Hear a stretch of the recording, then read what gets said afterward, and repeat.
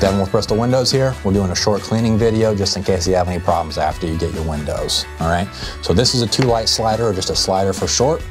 How you're gonna operate this thing, you're gonna flip that switch real easy, no cam lock involved. Swing this thing in just a little bit, just so when you do swing these things in, you're not hitting your outside frame here. So all you're gonna need to do, you got these little triangles down here. You're gonna take one finger, pop that tab. It's gonna shoot out a lever to you. You're gonna take that lever, you're gonna push it down into the frame. Same thing with the top, same exact situation, push it up into the frame, and now all you're gonna do, swing that thing in. Real easy. Same with the backside. Give yourself a little bit of space so you're not hitting your frames when you open this thing up. Pop that tab, push it down.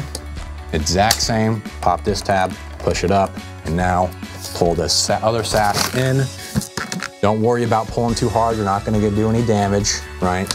So real easy, you just clean the outside of your window from the inside right here. Also, you can take this screen, grab it, pull this thing, and you can actually just swing this thing right into the inside of your house. Take a flat-headed vacuum to it, or just run it through the sink, whatever your preferences are. Very easy to put this thing in and out from the inside of the house. For the sake of our shot here, I'm gonna do it, cheat the system a little bit. Push this thing in, okay, there we go.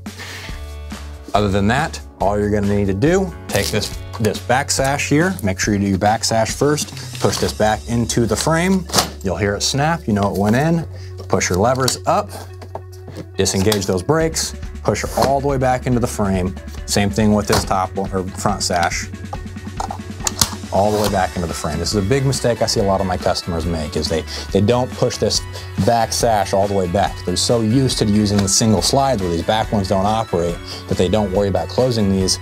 Now your lock doesn't want to work anymore, okay? So just make sure you're all the way into your frame right here. Should lock real easy, shouldn't have to force it or anything along those lines. And that is how you clean these things.